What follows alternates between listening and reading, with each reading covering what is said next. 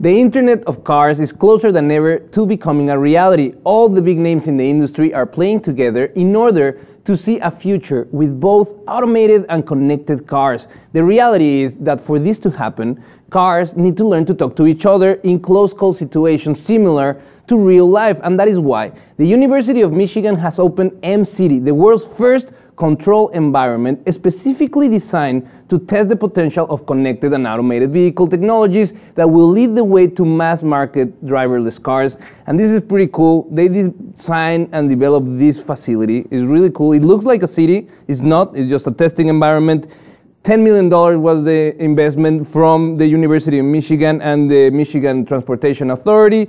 And they are trying to solve these questions like, will they be able to drive on gravel? They will be able to see a person crossing and stop on time and not hit them. Exactly. And all these questions, this is scary, but I'm glad that we're doing it on a contained environment and we're not testing on the streets. I mean, would you actually get into like a Google car where nobody was driving? No. I will. I'm an early adopter. I really like this stuff. What is the idea is not to create lazy people that don't even want to drive anymore. What we're trying to create with this is the idea that if we have controlled clusters of cars, then we can get away with not having no accidents, DUIs, better, not only that, better energy conservation, because then we stop having people pressing the gas and stopping, pressing the gas and stopping. Then we have hundreds of cars moving at the same speed consistently, being efficient, fuel efficient. So many you sold me. I would do this. I mean, there's a lot of benefits to it. Again, not everything comes without reservation. We've seen proof that it's very easy to hack cars. Wireless roadside equipment. I mean, you're talking about something that, I mean, yeah, of course there is. Would these cars be, more readily, easily to steal? The Google crash that happened in the Google car last week, that kind of irked me when I read it because I was thinking there was actually a passenger in that car. I mean, we talked about this earlier. Apparently it wasn't the Google car's fault, but still there was an accident. There's going to be an adaptation process where we'll see accidents and we'll have to iron out details. This is great. They're trying to bring every company out there that is trying to either gather data or produce software or solutions for driverless cars or connected cars. There's a difference in between automated and driverless. Automated cars are those who they still have a driver, but the car is talking to other cars. The car is talking to the lights. The car is talking to the pedestrian lights. So we avoid accidents, but at the same time, they're also trying to push driverless cars, where you get in a car, they pick you up, and it does its thing, and it takes you to your destination.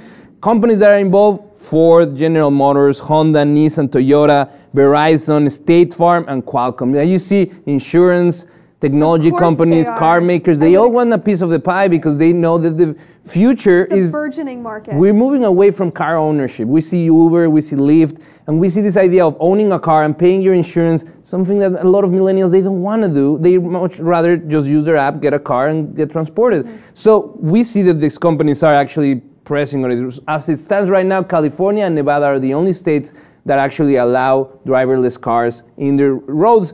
But I have a quote from Peter Swedman, the director of UN Mobility Transformation Center, and he said, "We believe that this transformation to connected and automated mobility will be a game changer for safety, for efficiency, for energy, and for accessibility. Our cities will be much better to live in. Our suburbs will be much better to live in. These technologies truly open the door for 21st century mobility." And the core of the business is develop B2V technologies, vehicle-to-vehicle communications protocols that allow for two different cars to talk to each other in an intersection, and two different cars to talk to each other at an intersection. Yeah, every car. The ideal is that we get to a point where every car is talking to each other. Every car is talking to a central command that commands traffic.